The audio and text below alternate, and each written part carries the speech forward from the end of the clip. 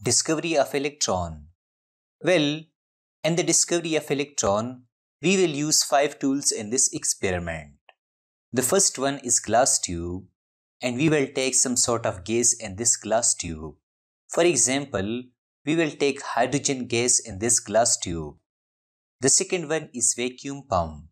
We use this vacuum pump in order to decrease the gas pressure. For example, we decrease the pressure of the gas to 10 to the power negative 3 mm of Hg. The third is 2 metallic strips. One metallic plate is cathode, which is negatively charged plate. The second plate is anode, which is positively charged plate. The fourth is high voltage source like battery. We need high voltage like 10,000 volt in order to ionize the gas. The last and the fifth tool is ammeter. Ammeter is used to detect the flow of current in the circuit. Thus we learn that we take hydrogen gas in this glass tube. Secondly, we decrease the pressure of the gas to 10 to the power negative 3 mm Hg using the vacuum pump. Thirdly, we use these 2 metallic plates having negative charge and positive charge. Fourthly, we use the battery to provide high voltage like 10,000 volts. Finally, this ammeter will detect the flow of current. Now we will learn the experiment part. Consider this discharge tube, which has hydrogen gas at low pressure. When we provide high voltage to it, we will see the continuous deflection of the ammeter.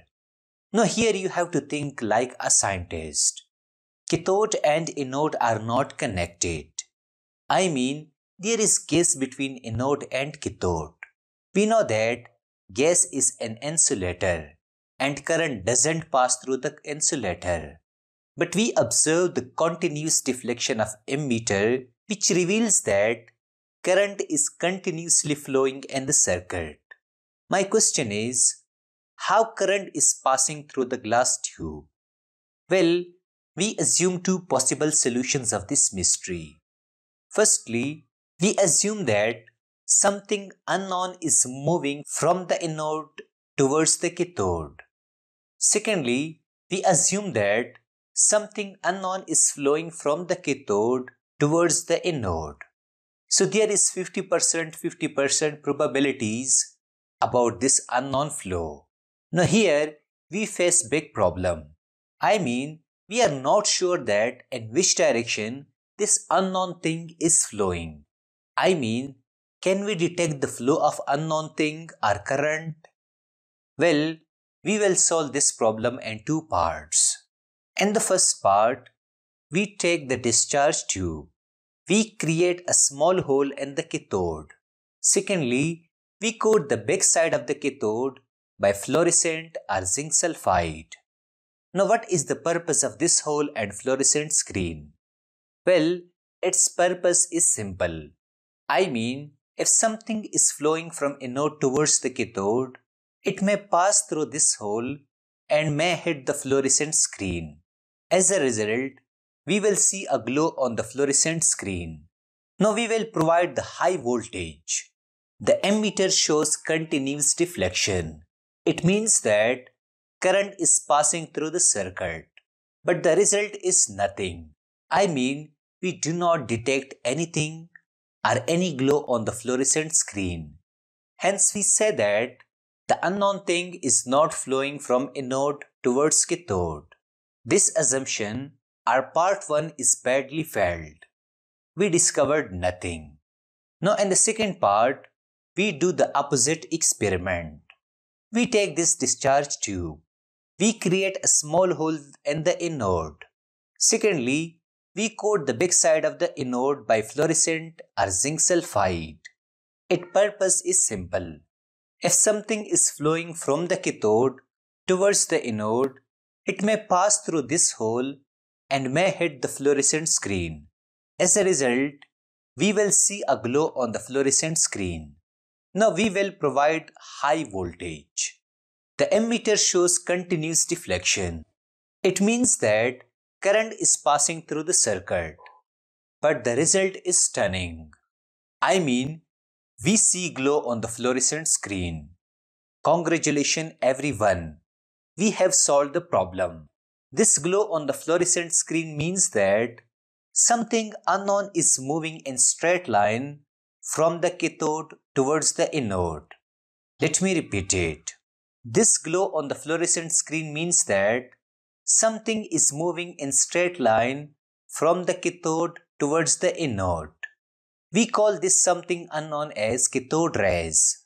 Remember that we call this cathode ray because these rays originate or produce from the cathode. Thus we learn that cathode rays are produced in this discharge tube, which causes the emitter to deflect and current is continuously flowing in the circuit. Thus we successfully solved this problem. Now we will further study the behavior of cathode rays. Consider this electric field. I am interested to pass cathode rays through this electric field. After passing cathode rays through the electric field, we observe that cathode rays bend towards positive plate. We know that opposite charge attracts. The cathode ray bends towards positive plate in electric field because they are negatively charged. Let me repeat it. The cathode rays bend towards positive plate in electric field because they are negatively charged. So we learn that cathode rays are negatively charged. Also remember that cathode rays deflect in electric field and in magnetic field. In absence of electric and magnetic field, they will move in a straight line. Hence note down these important points. Now we will further study the behavior of cathode rays in the second study. In this study, we change the material of both the cathode and anode. When we provide high voltage, we observe that the same cathode rays are produced in this glass tube. Secondly, we again change the material of the both cathode and anode. Again we observe that the same cathode rays are produced. So we say that cathode rays do not depend on the type of material. They are same for all materials. Hence we conclude that cathode rays are nothing but a stream of electron or sea of electrons.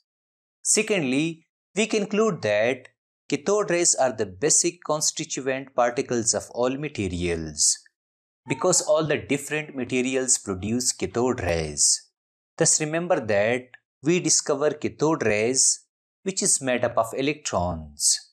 Now in the third study of Millikan oil drop experiment, we can easily calculate the charge of electron which is equal to 1.6 into 10 to the power negative 19 coulomb. Also we calculate the mass of electron which is equal to 9.1 into 10 to the power negative 31 kg. Remember that the discovery of electron is a long process and many scientists contributed in this discovery, but the whole credit goes to J.J. Thomson. That's why we say that J.J. Thomson discovered electron. Thus from all these studies, we conclude that the cathode ray starts from cathode and move towards the anode. Secondly, these rays themselves are not visible, but their behavior can be observed with the help of certain kind of materials like fluorescent screen. Thirdly, in the absence of electric or magnetic field, these rays travel in straight line. Fourthly, in the presence of electric or magnetic field, the behavior of cathode ray is similar to that expected from negatively charged particles. Fifthly, the characteristic of cathode rays do not depend upon the material of electrodes and the nature of the gas present in the cathode ray. Thus we conclude that electrons are basic constituents of all the materials. Hence note down all these important points.